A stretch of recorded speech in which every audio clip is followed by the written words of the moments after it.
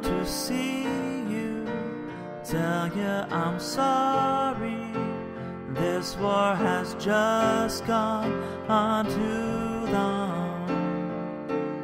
I will not leave you, tell you I need you, tell you I can't be apart.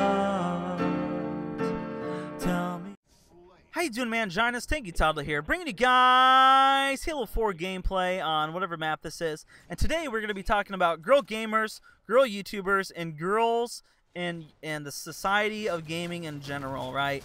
So, let's get started. A lot to talk about, man. And some of you guys are going to completely agree with me or not agree with me at all, and that's totally fine. You have your right to do that. So let me know in the comments below what you think about girl gaming and girl YouTubers. I would like you to post it after you hear the whole commentary, though.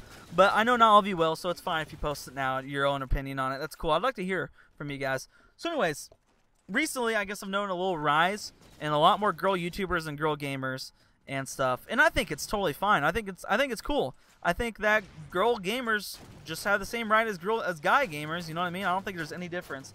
And I have gaming girl friends, and I have gaming guy friends. I don't see them any different. The girls are probably a lot cuter. That's pretty much the only difference I could see in that. But anyways, so a lot of people get kind of upset, and this is really weird because we hold girls to different standards in different situations. For instance, here's one. People hate on YouTube when there's a girl on a YouTube and gaming, and she flaunts her body and stuff. Like in Twitter, she puts pictures out.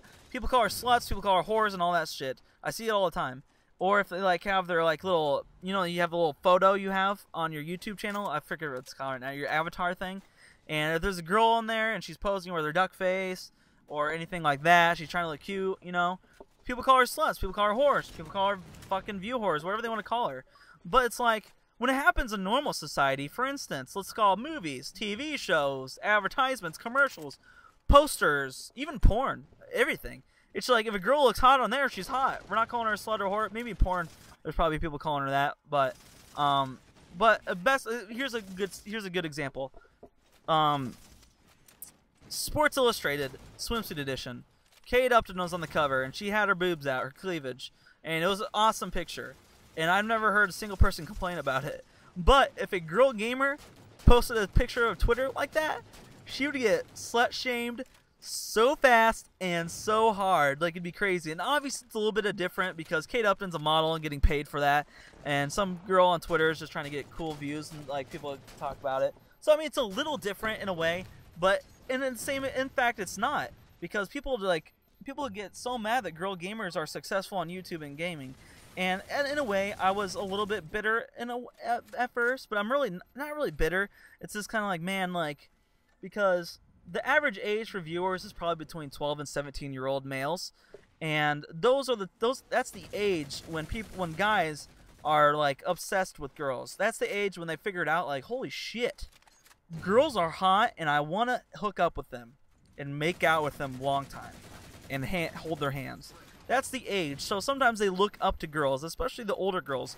Because have you noticed, for commentating for YouTube videos and gaming, have you noticed the average age of a girl YouTuber is probably higher than the average age of a guy YouTuber for gaming? Because maybe I'm wrong, but I haven't seen a lot of little girls, probably 12, 14, 15, commentating on YouTube with gaming.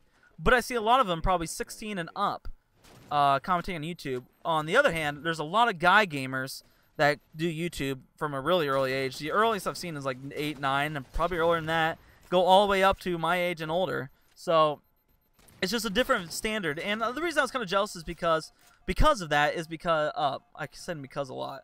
I'm losing my train of thought. I'm losing my mind.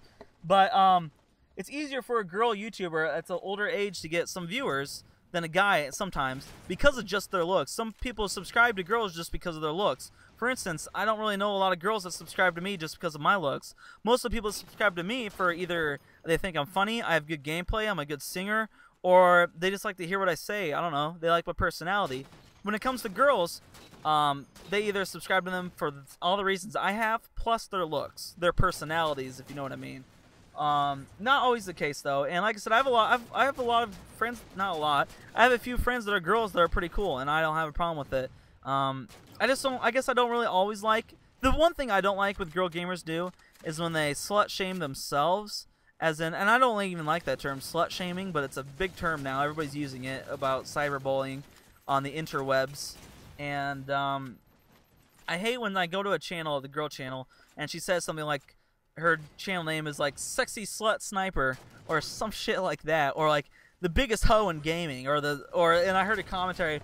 What up, ladies and gentlemen? The biggest whore in gaming here, or something weird like that. And I'm like, why are you doing that? Why? I don't like it. I think it's really stupid. You don't hear me calling me the biggest, I don't know. I guess you probably hear people call them the biggest man whore in gaming and stuff. I don't know. It's just not the same. I just don't feel like girls should call themselves sluts to get views. I don't like it. I don't know.